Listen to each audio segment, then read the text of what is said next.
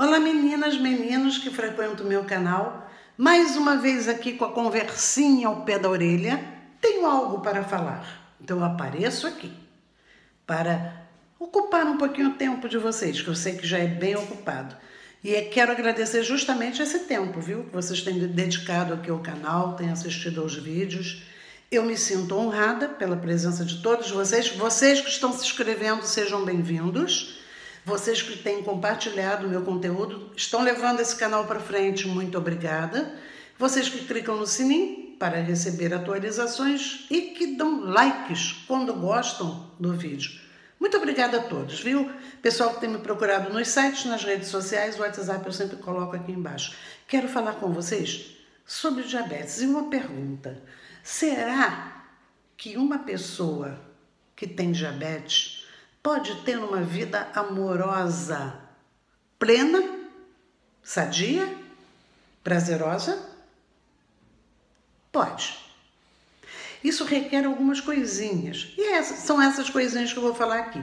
Só que tem uma coisa. Esse assunto é muito extenso. Não daria para falar tudo aqui. Tanto que as dicas, tenho 10 dicas fantásticas, mas elas estão explicadinhas ponto a ponto na matéria que está disponibilizada no site. Aqui na exclamação tem um link para essa matéria, aqui embaixo eu vou botar o link também. Eu sugiro que, se o assunto interessar, vá lá, leia porque vai valer a pena, viu?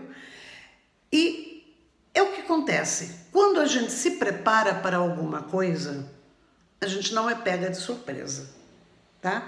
O diabético, ele passa por um período crítico, é quando ele descobre. Ele tem muita dificuldade na aceitação, a maioria tem muita dificuldade na aceitação. Primeira coisa que ele pensa é na alimentação. Ele não vai pensar na vida sexual, ele vai pensar na alimentação. Então, para ele, adeus, não vai poder comer nunca mais nada gostosa, nenhuma comida gostosa, enfim, a vida acabou. Não acabou. Pelo contrário, ele começa a ter chance de fazer com que essa vida se torne muito boa em todos os aspectos. O protocolo atual de alimentação do diabético já não é tão severo como antes. Diz que ele pode comer tudo, desde que ele tenha moderação. Mas, gente, cá entre nós, isso também não fala pra gente a mesma coisa? Se eu comer uma cuca inteira, um bolo, pastéis, uma macarronada e um pirulito, eu vou ter problemas. Problemas no fígado, no pâncreas, no estômago. E o diabético, obviamente, a glicemia dele vai sair de controle, mas desde o momento que ele se alimenta moderadamente, vai dar tudo certo. O excesso de carboidratos vindo do açúcar e das farinhas refinadas, obviamente faz mal para o diabético e muito mal para a gente, para todos nós. Então, moderação, essa é a palavra. Com relação à vida sexual, a preocupação com o controle da glicemia vai fazer com que essa vida sexual se torne até melhor. Engraçado que eu tenho uma amiga que ela se descobriu diabética tem 2 anos. E ela me falou o seguinte: Regina, acredita que a minha vida sexual melhorou? Até. Olha o que acontecia. Há 2 anos atrás ela me contou que ela já estava perdendo a libido. Para ela, sabe, não estava mais ligando. Até o momento que ela se descobriu diabética e bateu um medo de perder de fato a libido, de prejudicar de fato a vida sexual. O que ela fez? Ela começou a se cuidar. E se cuidar dando ênfase a tudo que fosse bom para manter a vida dela sexual em dia. Hoje em dia ela está bem, diabetes sob controle, a saúde muito bem, obrigada, e a vida sexual melhor ainda, como ela mesma falou, ficou melhor do que antes. Dá para controlar. Se você é diabética, se você é diabético, tem que controlar. Por quê? Se você não prestar atenção, vai perder sim, vai perder a libido. O homem pode enfrentar uma situação de impotência, a mulher pode agravar um quadro de ressecamento, porque há um comprometimento neural, o sangue já não circula para a região genital da forma que deveria e começam os problemas a surgirem, ok? Então, prestar atenção. Nessa matéria que eu falei, eu falo em 10 itens. E eu vou falar dos itens aqui, mas vocês podem ler, sabe, passo a passo, dicas a dicas, de tudo que é possível ser feito lá, como eu falei antes. Olha, ajuda mecânica. O que quer dizer isso? Para algumas mulheres, pode acontecer que elas tenham mais dificuldade em alcançar o orgasmo. Então, um bullet vibrante, um vibrador, isso vai ajudar. E o parceiro, consciente do fato que esta mulher está diabética e precisa desse apoio, ele não vai se importar. O próprio homem, quando começa a enfrentar essa situação, automassagens, a esposa pode ajudar. Bullets também dá para fazer uma brincadeirinha no pênis e vai fazer com que ele melhore essa circulação sanguínea. Vai mexer. Automassagem, massagens ajudam nessa circulação, melhora, aumenta. Aumenta para o homem, melhora a ereção, para a mulher, aumenta a libido. Isso tudo pode ser feito, tá?